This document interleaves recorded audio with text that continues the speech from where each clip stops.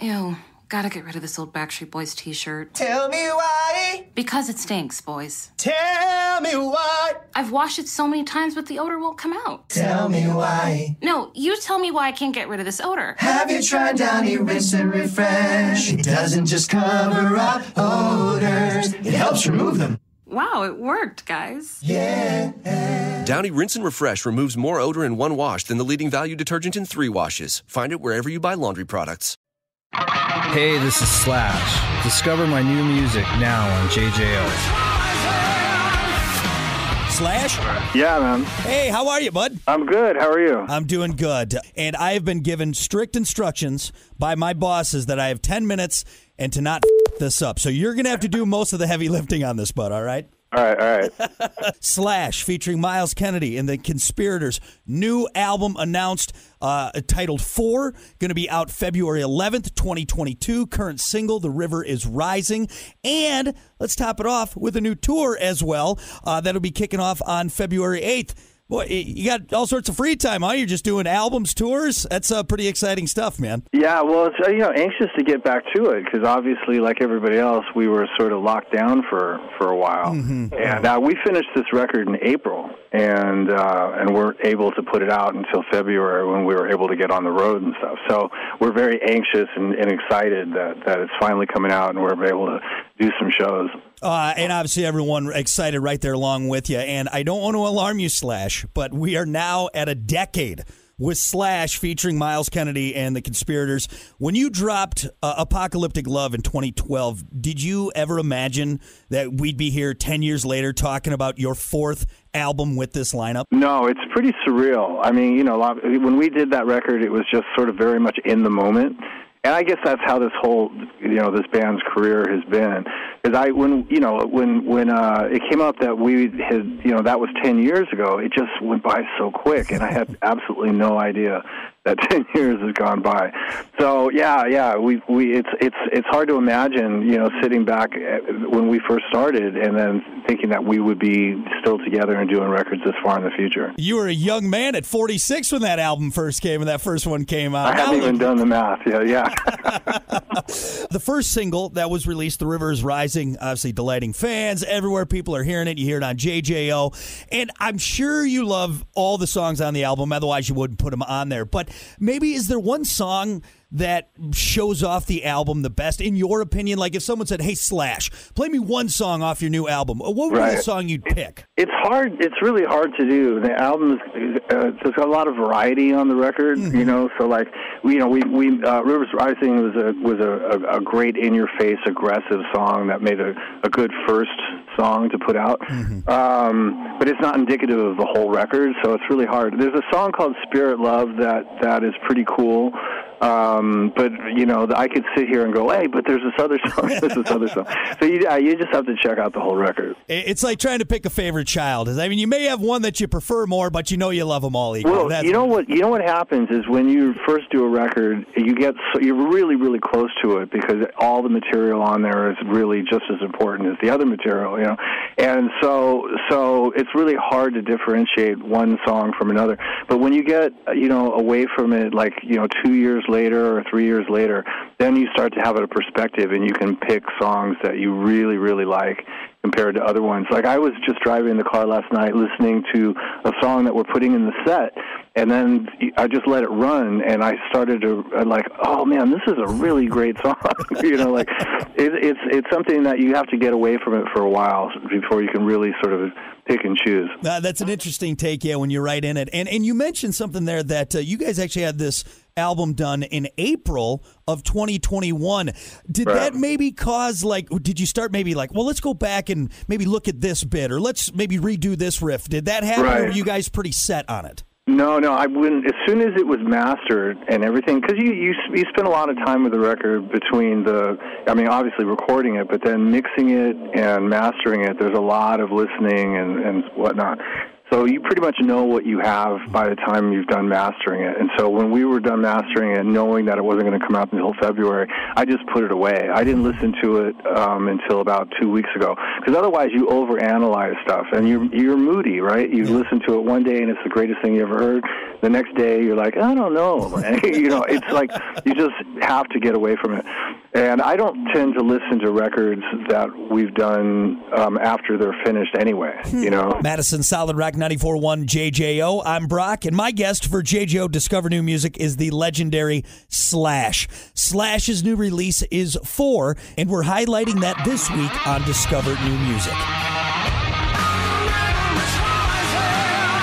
You're now spring chicken anymore. You're still in good shape. You're still looking good out there. You're aging very well. But hitting the road, it's got to be maybe a little bit different at further down the road than maybe even 10 years ago. How do you prepare for that? It's still pretty much the same. I mean, I just just go. But I keep myself in decent shape, so it's not a shock to all of a sudden get into that sort of like, physically demanding, environment day in and day out for that many hours every night. So I always sort of keep myself in some sort of decent physical shape, and then you just go for it, Not so much of, the early days where you were traveling by van. It's a little bit more comfortable now, right? Well, I mean, this band still travels the entirety of the band on one bus. Oh, wow. It hasn't changed that much. Guns N' Roses, on the other hand, I have my own bus in Guns N' Roses, but in the Conspirators, considering it's a smaller production all around, we still travel all together on one bus. Who's the worst busmate? If you want to call them out right now, you can do it. No, these guys are great. I mean, really early on, like from the very beginning when we first started, we got along great as players and had a great chemistry as players, but as people, we've always gotten on really, really well. So they're great to travel on the bus with. And actually, when we recorded the record, I don't know if I mentioned it before, but we all met in Vegas. We got tested in Vegas, and then we got on the bus and went to Nashville, and that's how we got to Nashville, was a tour bus. No so kidding. we're good on a bus. I love it, man. I love it. And the phrase "getting tested in Vegas," I think a lot of people say at the same time. So it might be for different things, but Slash, at this point, you've pretty much done it all. You don't have anything to prove musically. From GNR to Velvet Revolver, countless awards, accolades, whatever. Playing with Michael Jackson, now to your 4th album with Myles and the Conspirators.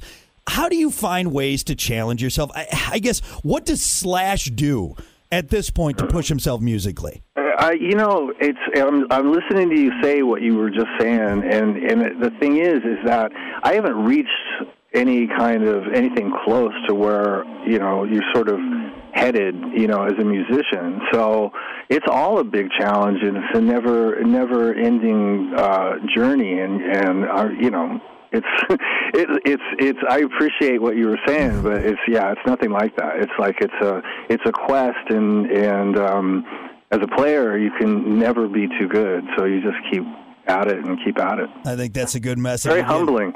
Well, good. There you go. And again, another great life lesson for all the young musicians out there. Even Slash saying, "Look, you still got things to work on." And Madison Solid Rock 94.1 JJO. I'm Brock, and my guest for JJO Discover New Music is the legendary Slash. The new album, simply titled 4. Did you guys just not want to muddy up the water? Why'd you go with 4 on there? 4 is a pretty decent milestone for a band, 4th record.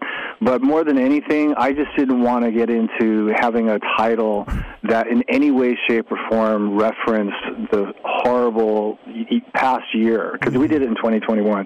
So I didn't want to say anything that referenced 2020, because there was just so much. It was such a tumultuous year for everybody, and the first thing I wanted to do was come up with some clever, sort of quip or remark, but there was just nothing to encapsulate what 2020 was about. So rather than even go near it, I just said, let's call it 4. 4, and easy to remember, and exactly. You don't muddy up the water. We get it. Well, I think everyone is so excited to add this to their collection, vinyl, CD. I know there's a deluxe edition that was released, I believe, at the beginning. Yeah. We're really excited, man. I think everyone is at this point. New music. Again, you mentioned the horrible past 2 years. This is a nice shining light beacon with all of this that we all get too excited about. I just have a couple more quick questions. Do we have just a little bit of time? I think so. Yeah, like a minute or 90 seconds. Oh, that's all we need. All right, this will be rapid fire with Slash. Okay. Now that we got the main stuff out. Okay, whammy bar or wah-wah pedal? Wah-wah pedal. Now, I know you prefer E-flat tuning, but if you got to pick drop D or open G. Oh, that's a good one. Probably open G. Open G, very nice, very nice. Amps that go to 10 or amps that go to 11? Amps that go to 11. Pizza or tacos? Tacos. Chili dog or corn dog? Chili dogs. Disco or techno? Oh, God. Well, I'd have to go with disco, more as closer to analog as we can get. For articles, of course, Playboy or Penthouse? Yes, of course, Penthouse. Penthouse. I know you're just reading them for the articles. Of course. Who would you rather see, Bigfoot or the Loch Ness Monster? Loch Ness Monster, for sure. And final question, one punch from Mike Tyson or 100 punches from the Where's the Beef Lady?